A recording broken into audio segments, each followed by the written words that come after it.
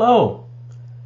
The 35th chapter of the book of Isaiah is quite something.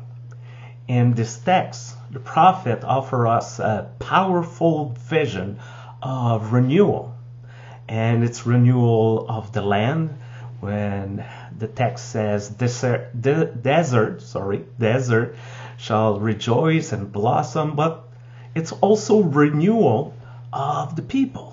Speaking of the weak, that will be given strength, that eyes and ear will be open, and renewal of the creation, where the haunt of the jackals shall become a place where grass and reeds will grow, and a path will be open where there will be no danger at all for the people.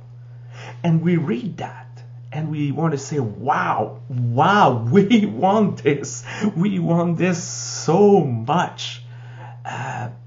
Probably because it's a very uplifting vision, and also because we like stories of transformation.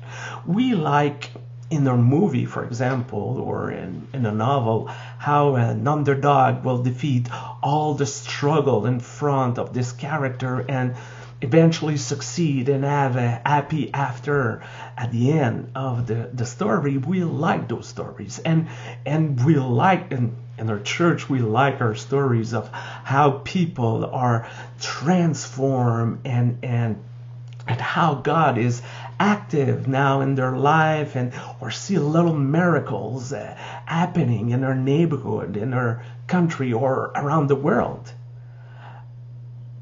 However, in some case, we have people who are full of faith, who put their full confidence in God, and change and transformation does not happen. The flaws are still there, the struggle are still there. People might still be hit with addiction or brokenness. And the message we tell them, it's what is the message that we tell them?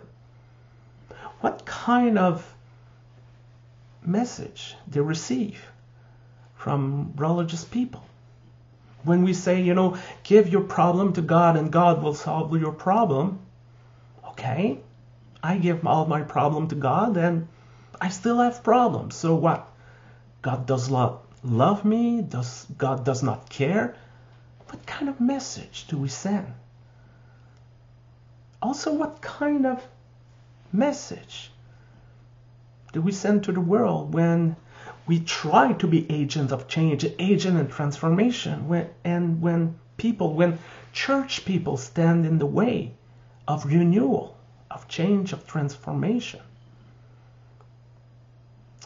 Interestingly, Václav Havel, philosopher, writer, and president, wrote, "Hope is not the conviction that something will turn out well, but the certainty that something makes sense regardless of how it will turn out." Most of the time we put all the focus on the result. It starts very bad and it will be successful when it will be good. You have a very crummy parking lot full of broken bottle and syringe, and if it's turned into a beautiful park, this is success. If it's not turned into a beautiful park, it's not success. This is how most of us are thinking, and the idea that is reinforced. Well, Isaiah says somehow, no, it does not have to be that way. He says that another world is possible. This vision could be a reality for us today. And we don't have to wait for everyone to agree with us, everybody to be on their side. We can start now. We can start now at working at this renewal of the land, of the creation, of the people. And success is not measured of if we achieve at checking all the boxes. Success is achieved if we are working for it.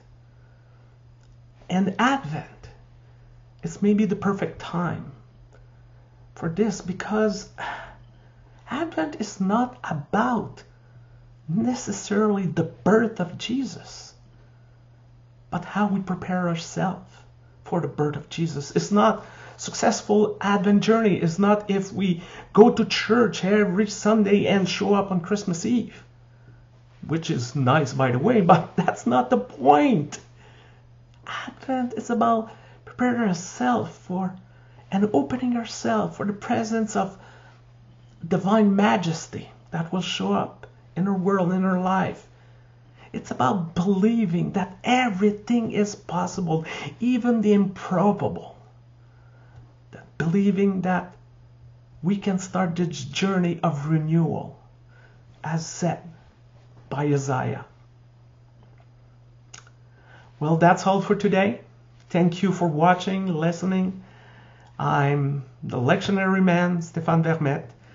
And until next time, take care of yourself. Bye-bye.